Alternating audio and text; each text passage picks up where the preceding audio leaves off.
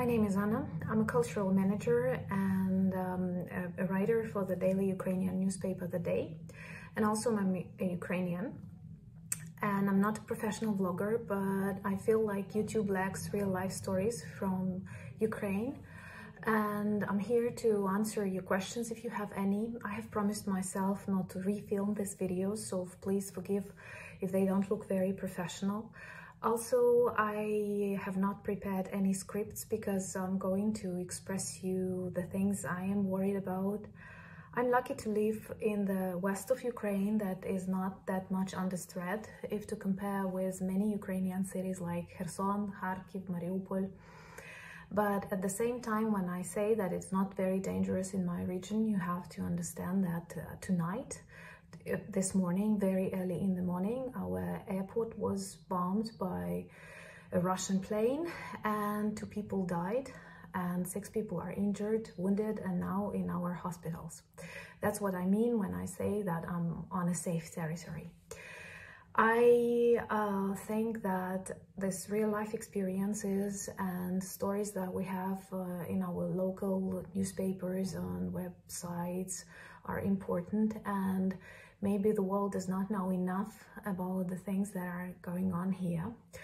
And perhaps I will start by answering one of the questions that I often get from my foreign friends is, did we believe something like that was possible? I know that Ukraine was for a very long period of time on the news, and CIA, FBI, presidents, EU leaders were talking about the possibility of a full-scale war with Russia, but perhaps we did not believe something like that is possible in the 21st century and in the heart of Europe, because Ukraine, I believe now, is the heart of Europe, both geographically and spiritually. We have war with Russian Federation for 8 years when they annexed the Crimea and took the territory of 2 of our regions, not actually all regions, but parts of these regions. But anyway, full-scale war was something we could not predict. And on the 24th of February, we woke up to a very weird sound and heard 3 blow-ups. And it was in the west of Ukraine. Actually, we are just less than 200 kilometers from Poland.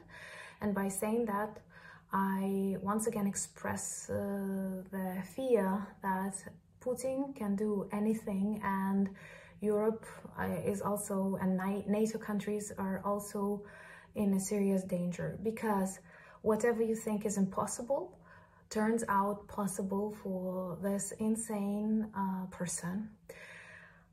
From what I observe now, it is surprising how quickly people adapt to war and how quickly we change our habits and our emotions. And well, like, again, telling you that my region is more or less safe, I mean at this minute, because I do hear planes flying, and as I have already told you, 2 people died this morning because of the Russian attack on our airport.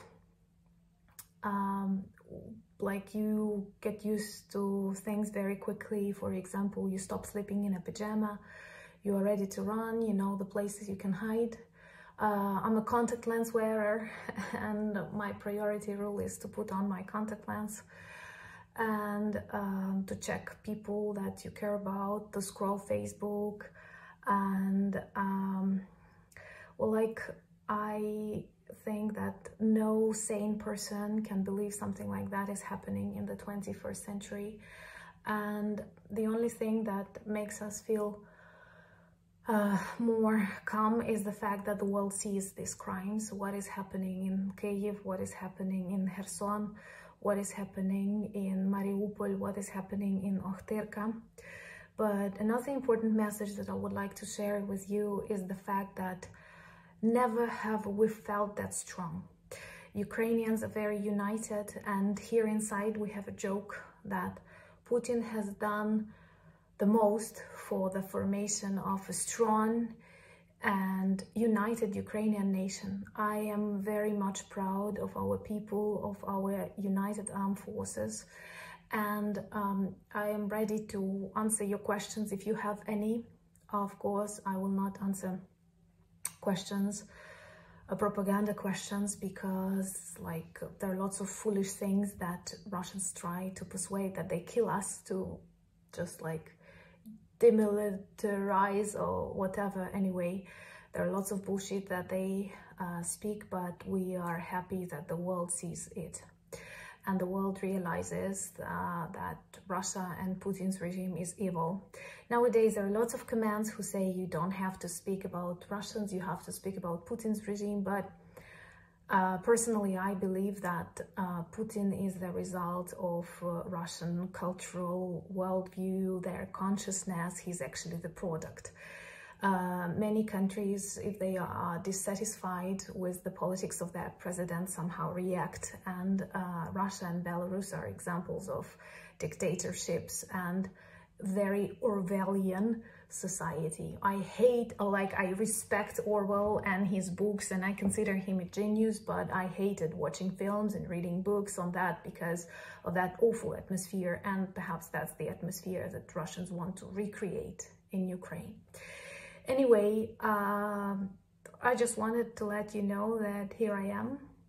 I'm not a professional analyst. I'm not a military defense specialist. I'm not a spy yet. I'm not a politician. I'm just a person who is eager to speak about her country. I'm very proud of my country. We are all confident that we will win. We are grateful for the support we receive from our partners. Of course, we want more, because you cannot believe what is happening here right now, what we see, and I wish you never would.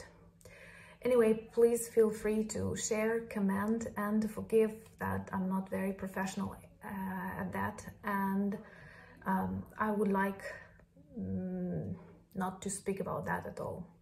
Anyway, Slava Ukraini, thank you guys.